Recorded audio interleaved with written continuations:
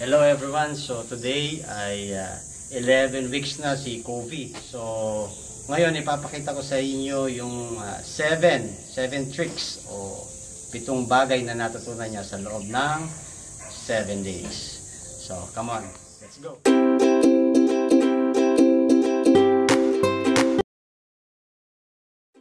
Okay, one is cage discipline. I make it a habit of putting on his collar before letting him go out of his cage as part of his discipline to prevent him from being unruly the moment you open the door cage. And once his collar is on, and that's the only time I will give a go out command.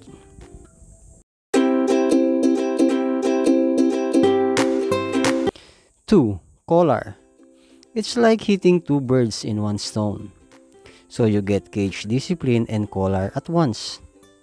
Your dog may become irritated at first, but making this a routine and putting this on a longer period of time, he will surely get used to it.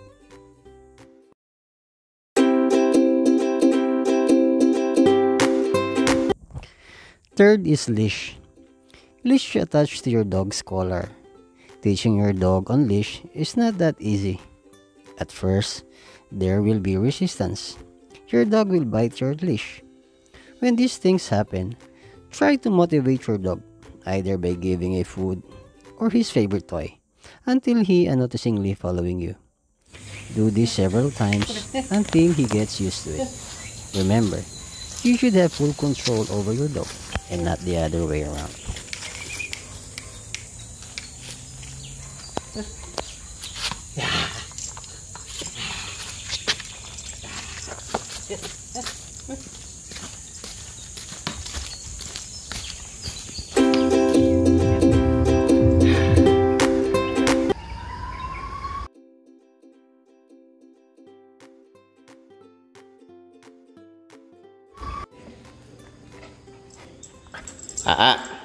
Sit.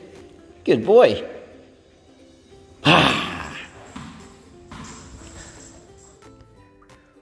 Fourth is sit. This may be the most popular dog command, but in reality, your dog doesn't understand the word sit, not until you teach them. Sometimes, when you command sit, and by luck, your dog sits, the timing is very important. You should have rewarded him for that particular instance. A reward may be a food, a toy, or a simple praise. There are also times that you need to assist your dog to sit by pushing his back gently until he sits properly. Then in the same manner, give him a reward. Do this several times until he learns it. Good morning. So, ito na naman tayo ngayon. Makikipaglaro kay Janjararan. Ay, paano ba to? Ayaw ma-reverse Makikipaglaro tayo kay Janjararan, kay Kobe. Inaantay niya yung bola. Oops. O, sige, tignan natin kung gaano siya ka-alert dahil dito sa bola. Ayan siya, nag-aantay ng bola. O, snappy. Wag muna. Nag-aantay siya, tignan nyo, nakaupo. Pogi.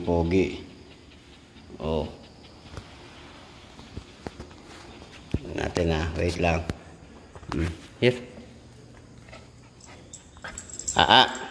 Sit. Good boy.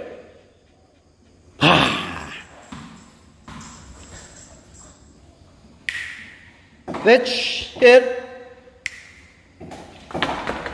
Fetch. Good boy. Good boy.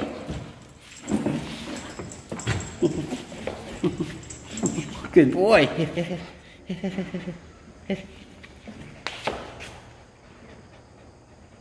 Kobe, sit. Sit. Good boy. Ha ha. Here.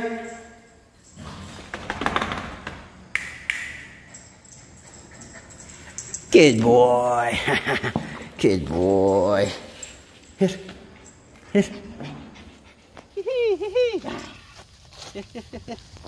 Come.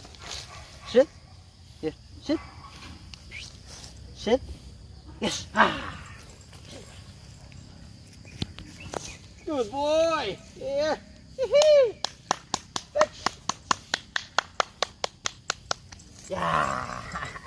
Good boy. Good boy. Hup.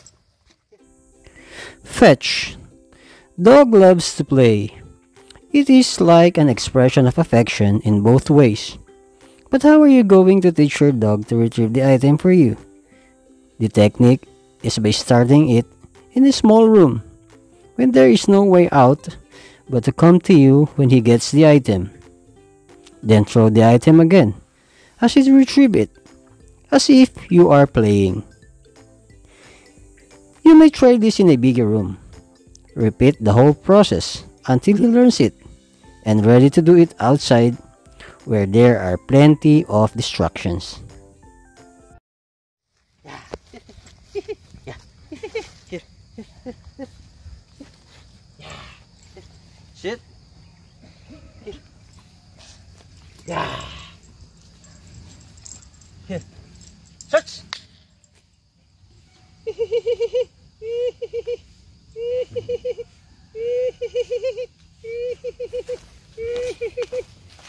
Yes! Woohoo! Good boy! Here, here, touch! Good boy! Good boy! Good boy! Good boy! Good boy! Good boy! Good boy!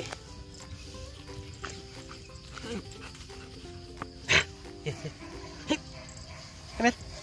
Here! Sit! Good boy. Okay, so ito yung bola. So ang ginawa ko pala, yung bola, isa na lang. Actually, apat yung bola niya. Dalawang stress ball, yung malambot. Tapos itong tennis ball. Itong isang tennis ball na to, walang cover. So ito yung ginagamit ko para madaling tanggalin. Malakas kasi yung grip niya. So ito, at least pagka may laway na, medyo madulas. So ang gagawin natin ngayon, itatago natin itong bola na ito sa ilalim ng mga leaves. Tignan natin kung kaya niyang hanapin, no?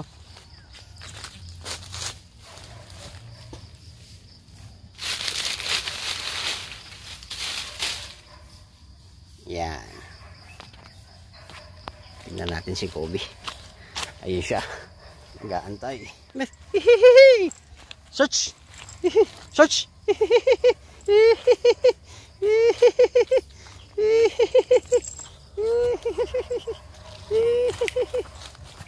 Search!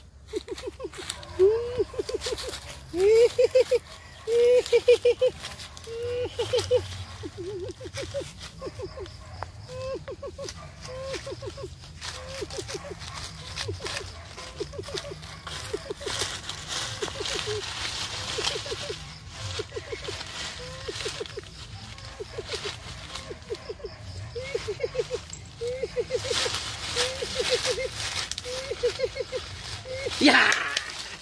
Good boy! Good boy! Boy! Good boy! Good boy! Yeah! Good boy! Good boy!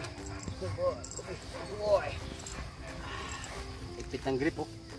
Madulas lang kasi ito, pero ayan, oh. Iiyak yan, patay nagawan. Lalayan muna sa labi. Hindi masaktan. Good boy.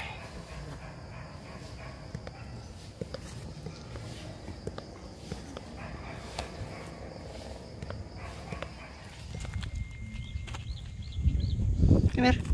Come here. Come here. Hee-hee. Come here.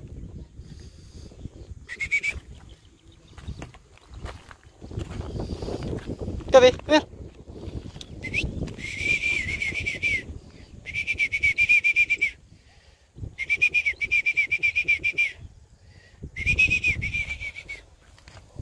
Yes, come on. Kobe. Good boy. Ha ha. Good boy. Come on. Come here.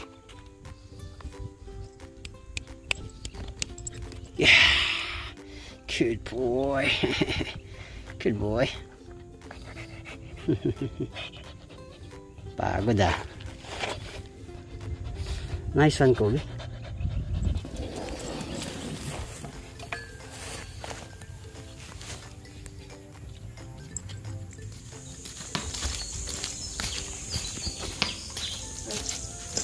Good boy. Good boy.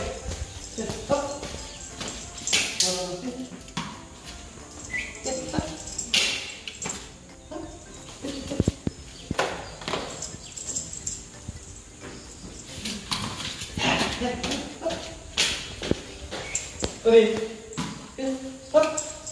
Good boy. Good boy.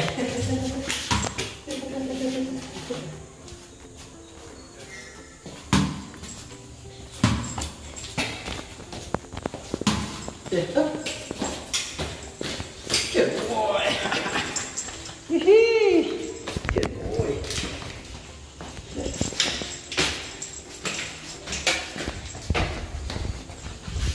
Good. Up. Up. Good boy. Yeah. Good boy.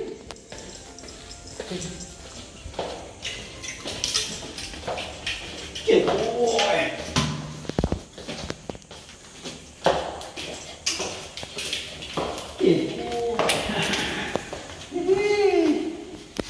Good boy.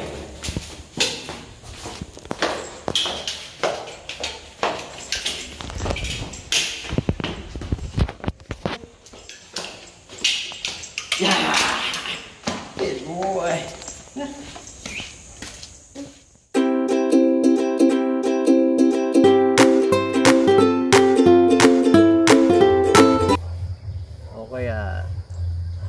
Okay, pakikat mo muna. Nakalimutan ko.